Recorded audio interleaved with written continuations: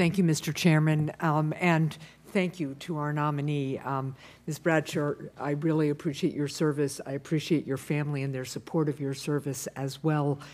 And before I turn to my questions, I just want to let you know I really enjoyed our visit in my office a couple of weeks ago, I think it was, and our discussion about the difficulties that New Hampshire is having with its aging VA infrastructure. And I just will continue to follow up with you and Secretary McDonough to ensure that those critical updates to the Manchester VA Medical Center are completed as quickly as possible. It's on the minds of all of the veterans in New Hampshire.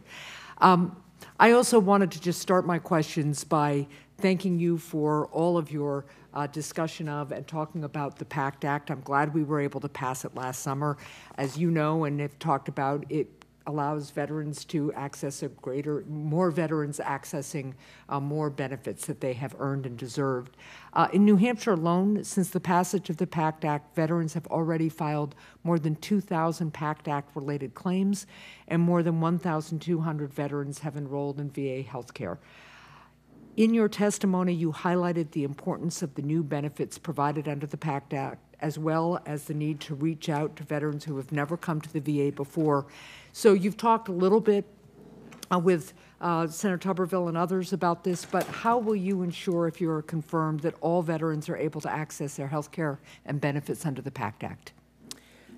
Senator, thank you so much, and I enjoyed our conversation as well.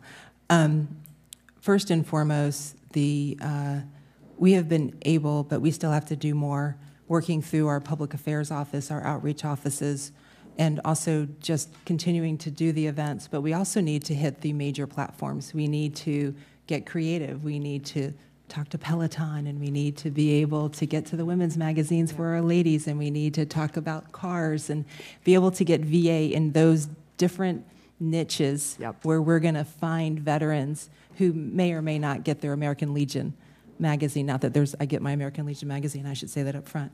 But we just need to go beyond just our VSOs and getting super creative. Well, please also feel free to reach out to us so we can be part of that creative work with you, because we just know how important it is to our veterans. Your nomination is a truly historic opportunity, as Senator Duckworth has noted, to bring the perspective of a woman veteran to top leadership within the VA. So I want to bring to your attention an example of the importance of that perspective.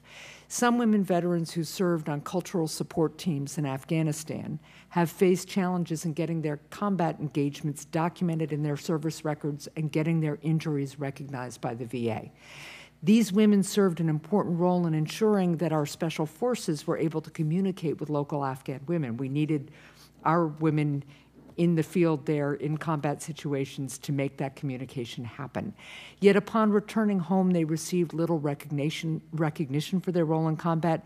Many struggle still to get support for the injuries that they sustained during their service. How will you ensure that the VA learns from the perspective of veterans like these women and addresses the obstacles that they face in accessing health care and benefits?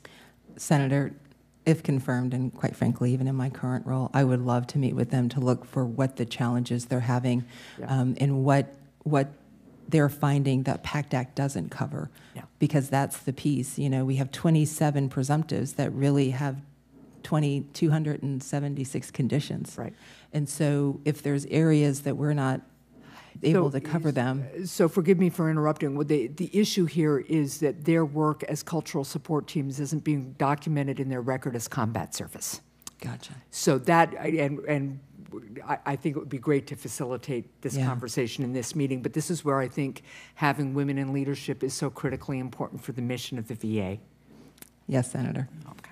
And lastly, as we discussed when we met, we both understand the importance of a successful transition process for service members separating from military service. Last year, my bipartisan Solid Start Act was passed into law, which makes sure that the VA's Solid Start program will continue to be a resource for service members when they're leaving active duty. I continue to believe that the VA can do more to connect veterans to their VA benefits and their local community support networks during this critical period of just such enormous change.